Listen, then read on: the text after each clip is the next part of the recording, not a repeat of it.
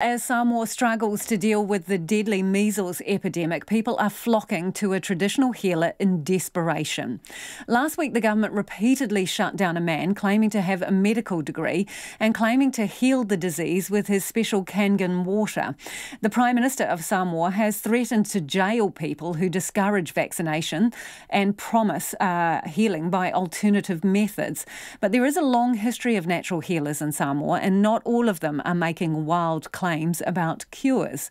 Today, Checkpoint was invited inside the home of a traditional healer who's been operating for 40 years. Logan and Alex Perrottet with this exclusive report. On the main road that connects Samoa's north and south coasts is a small whale. It's the home of healer Maria Amituanai. In the middle of the small front room she sits, with parents and sick children crammed into every corner. They're also lined up outside, standing in the yard, sitting on stools, sick babies waiting for treatment. She told us she was trained as a healer by her mother 40 years ago. Her words are translated by a customer who swears by her methods.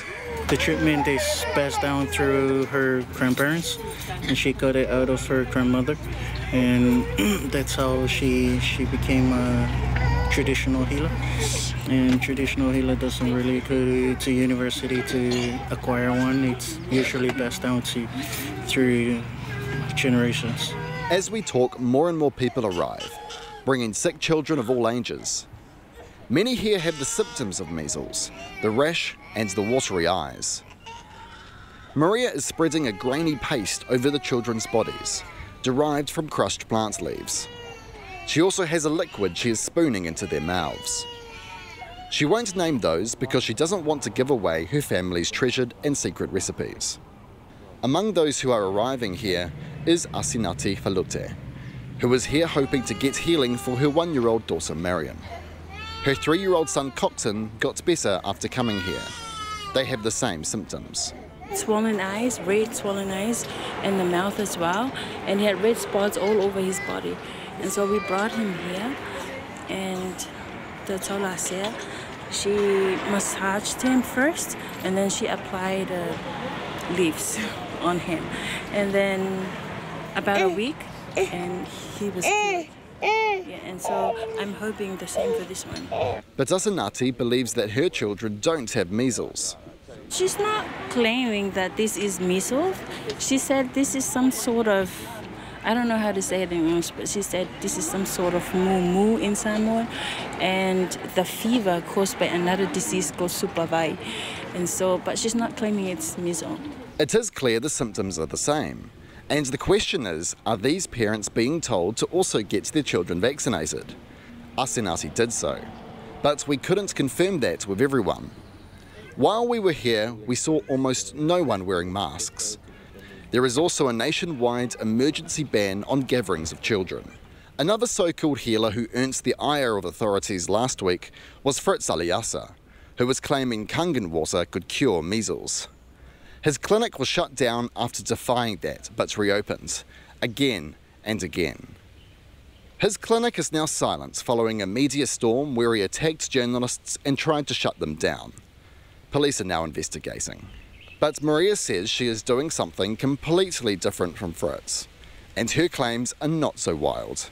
She's encouraging you to see the doctors as well and take medications that the doctors are giving out. Especially the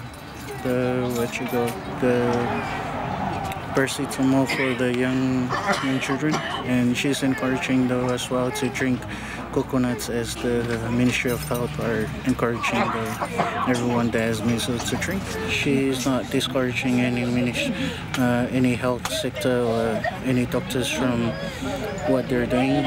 She's just lending out her helping hand to assist in the time of crisis in Samoa, so that she could be able to assist us. She says she is not deceiving people. She just has a different name and interpretation of what everyone else is calling the measles. She's explaining that the sickness is unlike measles. It's true that the use of that is to bring down the fever, and where the she believes that the sickness that she's curing is one of the common disease that's going on in Samoa, but the way she's treating it is the treatment that she's giving them helps the fever to come down and helps the throat. Debate over vaccination has raged in Samoa ever since 2 children died on Savaihi last year after botched vaccinations. 2 of the nurses responsible are in jail.